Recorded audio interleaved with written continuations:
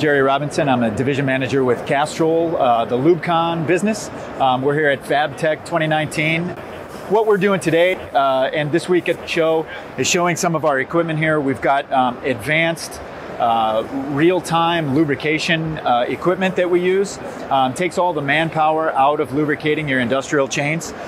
So you'll see here we've got one of our smallest, this is a brand new unit we've just developed, a 5-liter unit with a fully programmable controller. Can lubricate up to 4 points on an industrial chain. Over here we've got an advanced, more advanced piece of PM equipment, which is a chain wear monitor.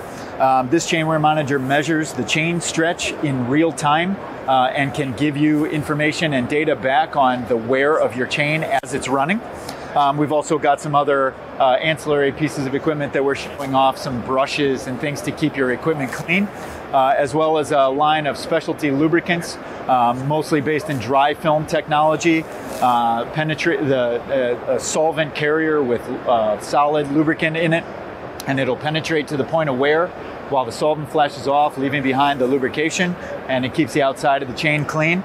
Our relationship with Castrol, since LubCon has been purchased by them, has allowed us to advance, and we're currently moving into some new market spaces, industrial applications like automotive assembly plants, but we're going to move into, we're currently making a move into elevators and escalators, so escalator chains, and that's what we developed our new 5-liter unit for. So if you're here at the show or you'd like to hear more, please feel free to stop by. Have a good day.